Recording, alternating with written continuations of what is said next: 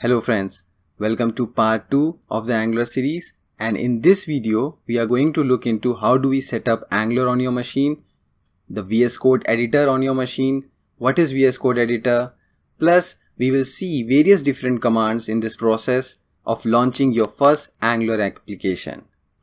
Now, if you are new to Angular, then I will highly recommend to watch part 1 of the series where we have discussed on what is Angular, what are the advantages of using Angular, and various different terminologies that we use in Angular.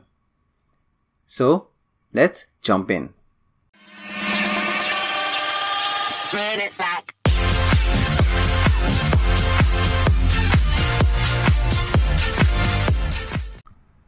Welcome back to Help Me Coder, the channel which talks about technology and helps the coder community out there. We are going to start our presentation by looking into an editor which we are going to use for our Angular application. Now, there are a lot of different editors out there in market, and my personal preference is to use Visual Studio Code. I will let you know what are my reasons of using VSCode as an editor of a choice for those Angular application. Now, there are many other editors. As I said, you have Visual Studio IDE, you have Atom, you have Sublime Text, you have WebStorm. So there are a lot of different editors out there. So there are a couple of reasons for me choosing this system. One thing, it can run on any platform. So you can run it on your Windows, you can run it on your Mac, you can run it on your Linux. So one is this. Then the other is it's a very lightweight and a powerful IDE. So that's second. And then it does provide you autocomplete with IntelliSense, and it has syntax highlighting.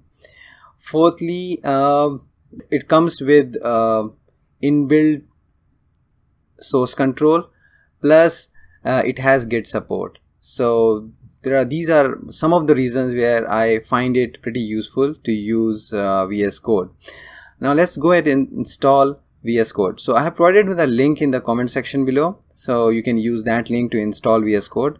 So once you click on this link, it will take you to the Visual Studio download VS Code download page, where based on your OS. So if you are Windows, so mine is a Windows base, so you can use it to install this. So let's click on the Windows. So this will download the VS Code editor for Windows.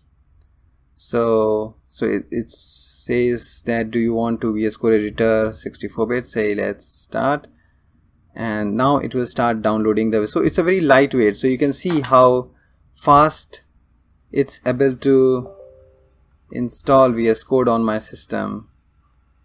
So I will say next, I accept, next, next. I think so, fine. Let's say install. So the installer will complete now. So now let's launch the Visual Studio Code editor. Let me show you how it looks. The VS Code editor that I was talking about. So say it's Git not found, so you can install and download the Git here. This is the terminal, Windows PowerShell terminal window. So once we have installed the editor, which in our case is VS Code editor, we can start the process of setting up Angular. So in this process, the first part will be to set up or install Node.Js. Now many times people have asked me a question like why we need to install Node.Js for Angular. Now the reason is that once you install Node.js, it comes with a package manager called npm, which helps facilitate download libraries and packages that are required for your Angular application to work. So basically with npm or the node package manager, you can download Angular CLI that will help you to install all the packages and libraries that are required for your Angular application to run. So you can do this in isolation as well, but to get a better feel and development experience, it is always advisable to use Node.js to set up your Angular. Now to download that, you can click on the link. I have provided my link in the comment section below. So once you open this link, it will take you to the nodejs.org page, where you can download the appropriate installer based on your OS and the how much bit the OS is. So my one is at a 64-bit So let me install this one. So I will click on this one, and it will take you to this setup page, so where you can go to this wizard and then install this Node.Js.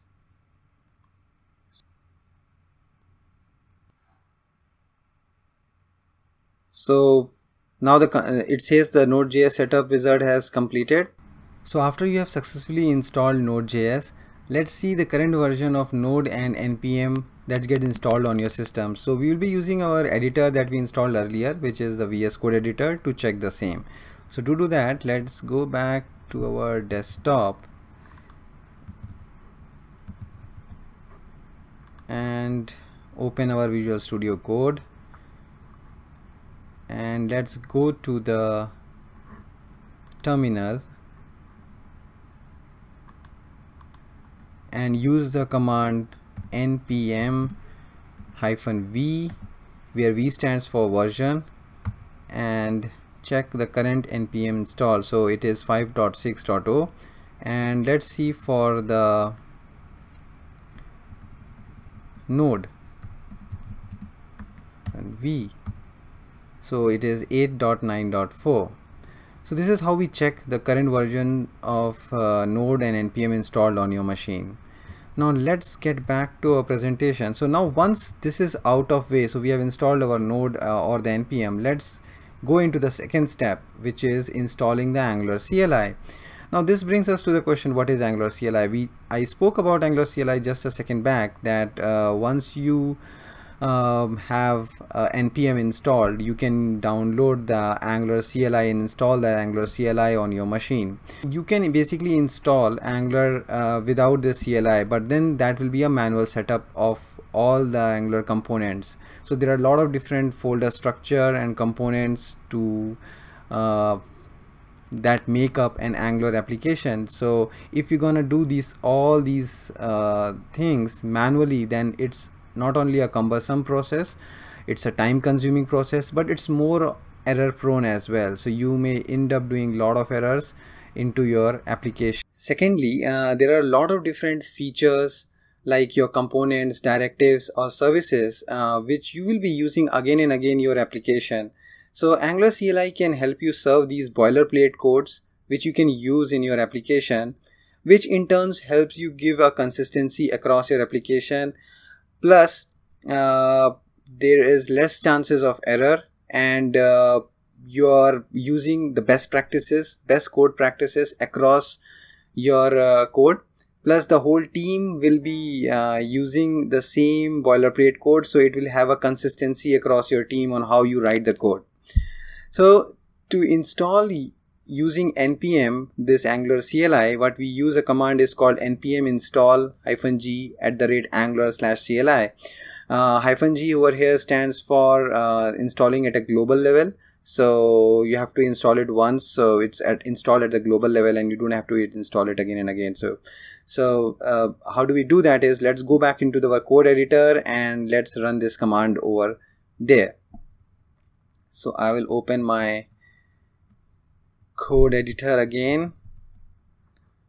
So I will type over here npm install -g @Angular CLI.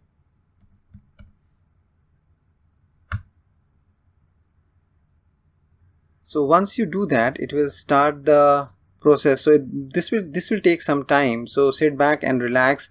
It may take time based on your internet connection, because it may download lot of packages or and the speed of your system.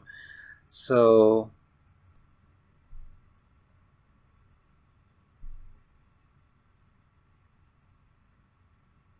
okay, so the Angular CLI has installed successfully.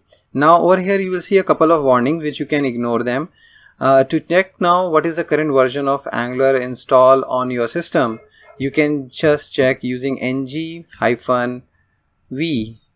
and once you do that, you will see that this beautiful word written over here, Angular CLI plus the current version, what is the node version, what is the OS that is installed, it's installed on. So you will see everything over here. So this shows us that the Angular CLI has been installed. So once we have installed the Angular CLI, we can go ahead and create our first Angular application or the Angular project. So to do that, we have a command called ng-new and the project name. So but make sure that you are on the exact folder level where you want to create your application. So to do that, let's go back to our VSCode editor. Over here, what you can do is, if I can further zoom in, so over here what you can write the command as, so right now I want to install it under C prompt, so I have a C prompt. Or if you want to create it under another folder, like I want to create at another folder called Angular, so I will create a directory called Angular. So I will go inside that Angular directory and I want to create the Angular application over here. So to do that, so we can say ng-new my first Angular. So once you do that, it will start to install all the dependencies and the libraries, and it will create the folder structure and everything for your first Angular project. So let's do that. So this may take time, and based on your system speed and internet connection. So sit back and relax while this is getting done.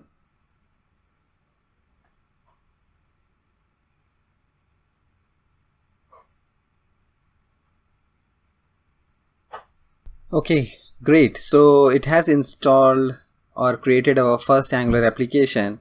So let's navigate back to the folder where the project has been created. So we can type in cd my, if I type tab. So okay, so now I am inside the first project that I created. So now let us see the folder structure and what are the different files and components that have been created under this new project. Let's type in directory and it will show you all the different files and the folders that have been created. We will look into these things, what are these files and what are these folders, into our part 3 of Angular series. Do subscribe our channel so that you can keep on getting update, and hit the bell icon as well so that you keep on getting updates on this. Now the next thing to show you over here is, let's open this structure into our editor itself. To do that, you can just type in code over here. So once you do that, okay, so code dot, I guess, yeah, this one opens the VS Code editor over here, so with the same structure that you saw earlier. Now if you see, if I can go to the terminal window over here, so this is a terminal window over here. You can use ng serve command. Basically this command helps you to build the app that you just see over here, and also it helps you to watch the source file. So as in when you change the source file over here, it will update the browser where your application is getting displayed. Also, if you want to open the browser window directly, you can just specify the open command over here. So once you do that, it will start up your server, watch the source file, rebuild the app as and when your changes are being done, everything getting done instantly. Let's see. So when I run this command ng serve open, it's right now running it. So over here you can see it is listening on port 4200. This is the website that is trying to run now. This is the app.